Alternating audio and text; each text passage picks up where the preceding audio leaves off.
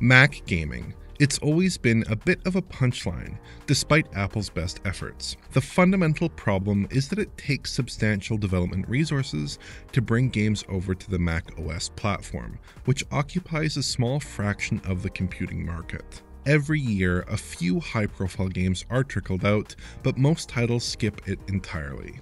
But what if there was a better option? Apple recently released a tool called the Game Porting Toolkit, which simulates a Windows environment and translates DirectX API calls to Apple's own Metal API on Mac, all the while translating x86 instructions to Apple Silicon's ARM instruction set. It's effectively a translation layer, just like Proton, with the same capability to run high-end games at playable frame rates. So just how good is the Game Porting Toolkit? Are we on the verge of a Mac gaming revolution?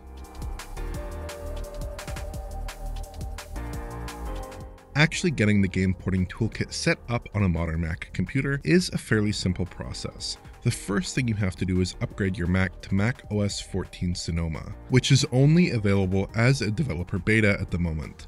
Unlike prior macOS betas though, it does seem like anyone who is updated to macOS 13.4 can upgrade to the Sonoma beta, not just those who have paid to be in the developer program. From there, the easiest way to get set up is to download Whiskey, which is essentially a graphical interface for Game Porting Toolkit. From there, download the disk image file for Game Porting Toolkit and boot Whiskey and drop it in. Then you just need to download Windows executables for any game launchers you want to use, like Steam, open them up within Whiskey, and basically use that launcher just like you would on a PC to download it and start games. It's a fairly simple process to set up, though I did notice that Steam was pretty slow here and tended to get hung up on simple operations like reserving space and installing games. But once games are installed and loaded, the experience is surprisingly often excellent. The first game I took a crack at was the 2023 remake of Dead Space. Out of the box, my Xbox controller, which was connected to my Mac via Bluetooth, was immediately recognized and usable with full force feedback. Critically, the game itself renders without any obvious graphical flaws here, running at 1440p with FSR2 performance and medium graphical settings. The Game Porting Toolkit translation is converting the PC visuals flawlessly, without any artifacts or corruption. That's a really big deal, because the technology actually works and operates without any special effort from the user. In-game performance isn't quite so positive. We're mostly at 30 to 60 FPS here, even with fairly conservative settings. Keep in mind that the M1 Max I'm using is roughly in line with a desktop RTX 3060, at least in synthetic benchmarks and well-optimized games, and the 3060 is typically good for substantially better performance. It's definitely playable, but far from ideal. More concerning are the frame time spikes. Dead Space is punctuated by lengthy hitches, typically lasting a few hundred milliseconds or so, although they can last up to a second and a half. I think we're seeing a mix of the game's traversal stutter alongside shader compilation stutter here, just blown out to a sort of ridiculous degree at times. Some issues seem clearly shader compilation related, like when loading up this sci-fi interface, while other problems seem to occur when passing loading thresholds. The game does feature shader precompilation, although it doesn't seem to address all of these issues, which is also true of the native PC version. After muddling around in 30 to 60 FPS territory for a while, I cut the settings as far as I could reasonably go, to a 1080p output, facilitated by FSR2 in its ultra performance preset, along with medium visual settings, and that steep settings compromise was finally enough to get us to 60 FPS performance. It's not a perfect 60, as some of the volumetric dense areas seem to raise substantial issues, but it is a very playable and sort of decent experience once you've gotten past the compilation stutter-rich opening. There are no rendering issues, and I couldn't see any unexpected problems with the game logic either, and this is basically a one-click port enabled by the Game Porting Toolkit. Next, I hit up Gotham Knights, a reliable CPU stress test, and a game that has curiously lopsided performance. I'm using the same basic setup here, a 1440p output resolution enabled by FSR2 upsampling in its performance mode, and medium visual settings. I did try to fiddle with ray tracing settings here, but they've been disabled, which is perhaps a limitation of the translation layer. Though given that Apple Silicon doesn't accelerate RT in hardware, it's sort of a moot point either way. On the positive side, the game graphics continue to render without issue here, and I had no issues whatsoever hopping in and playing just as I would on a gaming PC. Unfortunately, we're typically in 30 to 60 FPS territory here as well while playing, though this is less unexpected than with Dead Space.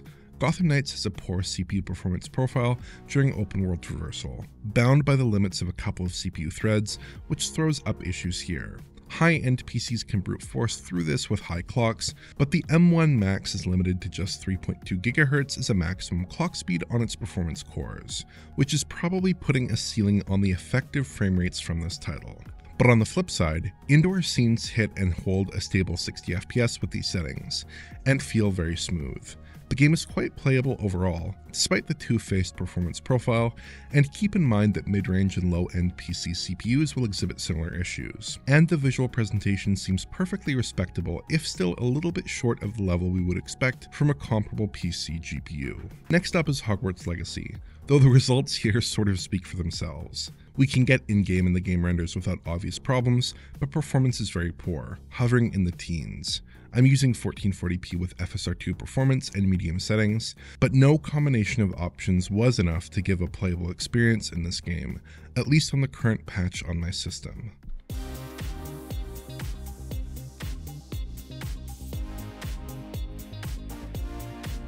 I took a look at Cyberpunk 2077 as well, a really popular title that also happens to be a great stress test. I did have to make further settings compromises to guarantee good performance here, with a 1080p output in FSR2 performance mode with medium settings, though the game still looks quite good, I would say.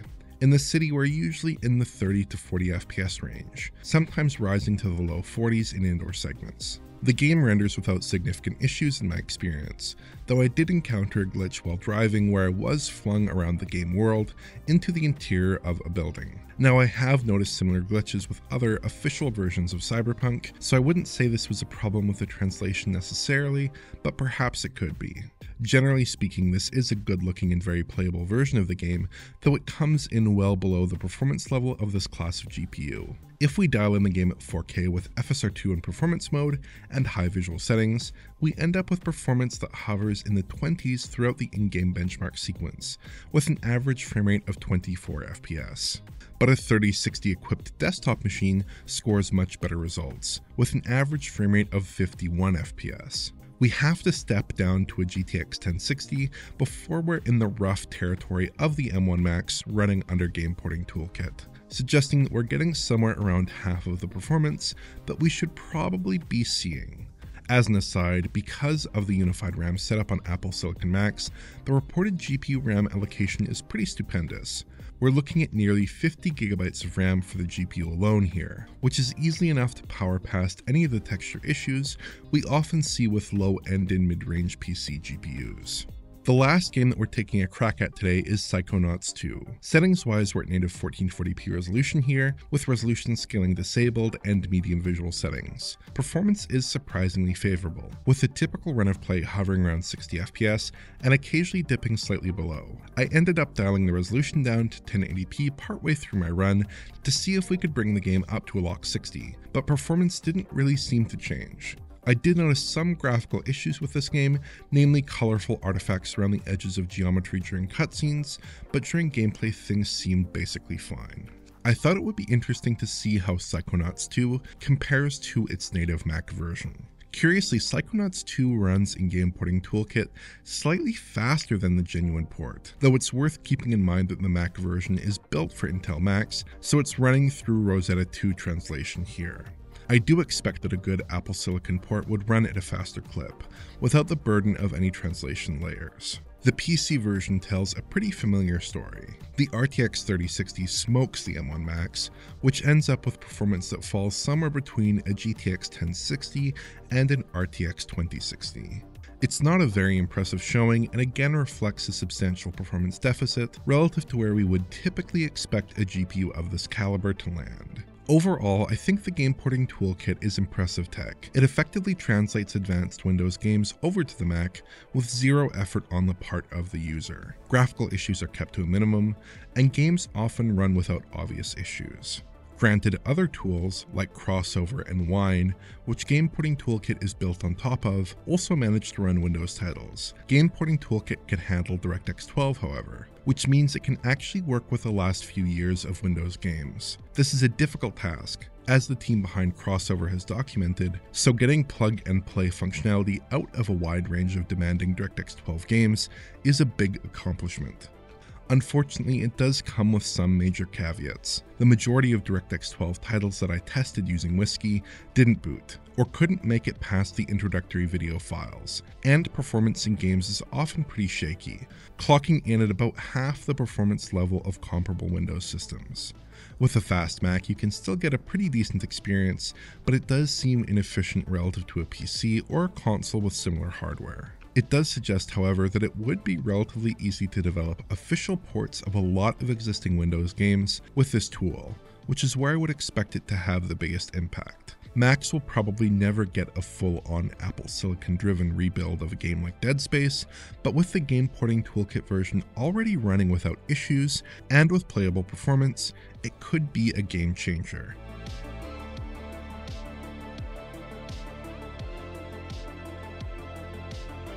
I wanted to close things off by taking a quick look at the new Mac port of No Man's Sky. The porting effort itself isn't very special. The game runs okay, but it suffers from periodic framerate drops that make it pretty unsatisfying to play in my opinion, even on lower graphical settings.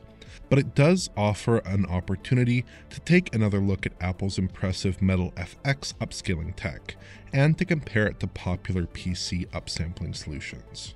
This time we have options for spatial and temporal upsamplers, which each come in a variety of options that operate from different internal resolutions. At 1080p, these appear to range from about 540p to 828p, depending on the quality level that you select. If we pair the temporal upsampling option in its performance mode up against popular PC upsampling solutions, it fares surprisingly well. In stills, it offers very good temporal stability and a very 1080p-like resolve, just like DLSS2. FSR2 has a pretty big problem with shimmering on foliage here, which we simply don't see at all with MetalFX temporal. Camera movement reveals some artifacting in the MetalFX temporal presentation, although the DLSS2 view is only a little bit better.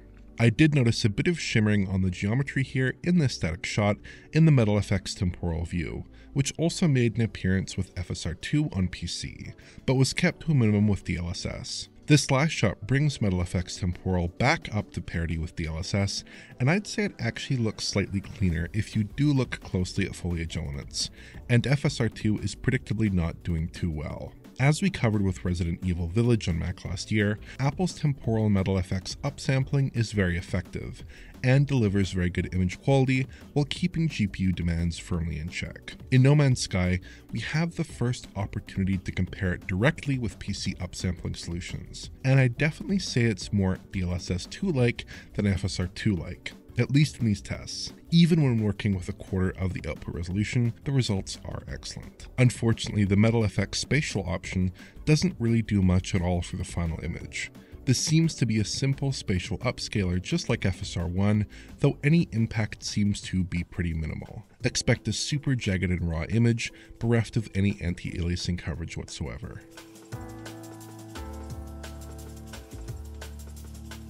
Apple's attempts to turn the Mac into a gaming platform have been less than satisfactory. A limited market share plus proprietary APIs and tools have kept titles away from the Mac audience, despite Apple putting decent GPUs into most of their computers. With the advent of Apple Silicon, we have seen a handful of high-profile ports, but that only goes so far. Game Porting Toolkit changes that equation, taking Wine and Crossover and supercharging them with extremely effective direct 3D to metal translation.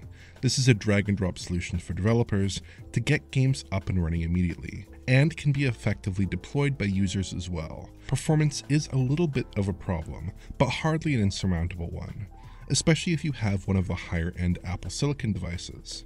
I came away very impressed with Game Porting Toolkit, with Apple continuing to ship advanced graphics technologies, supporting high-end Apple Silicon ports, and now bridging the gap between Mac and PC game development. The future looks bright for gaming on Macs.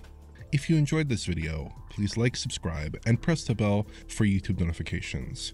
Check out the Patreon at digitalfoundry.net for exclusive and early access content. And to get in touch, just use Twitter. Thanks for watching.